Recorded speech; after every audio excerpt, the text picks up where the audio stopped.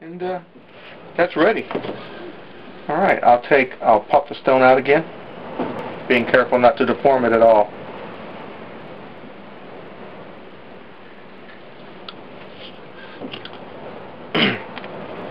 When I took these off the handle after getting rid of the solder mark, so you couldn't see the solder where the bezel was put together, I flattened it this way, and it's nice and flat already. But what I'm going to do here is it's just for cleaning purposes only. So a few extra strokes,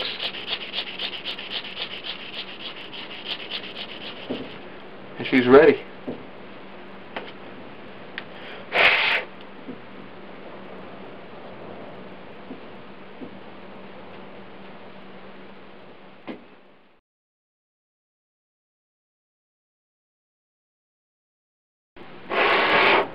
Alright, I have a piece of stainless steel mesh.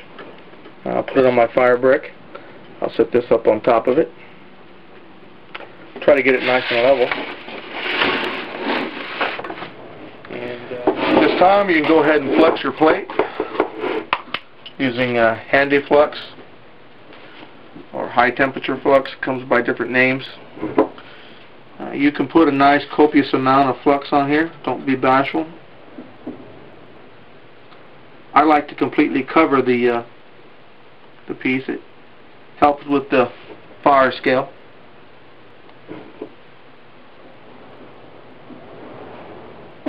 Okay, and then we'll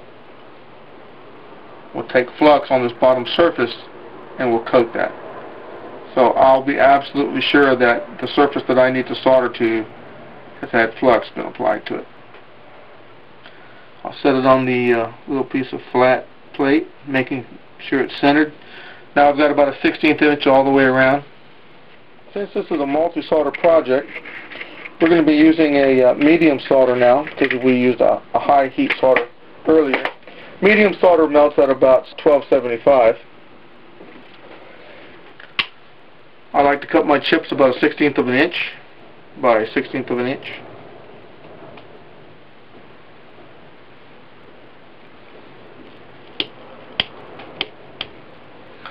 For a project like this, I'll cut about 7 or 8 little chips.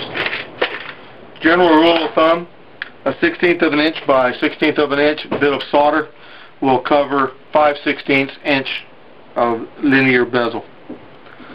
Now, I like my solder to be coated with flux as well. I'll make sure that all these little chips get coated in solder before we put them in there. Okay. Now what I'll do is I'll take the chips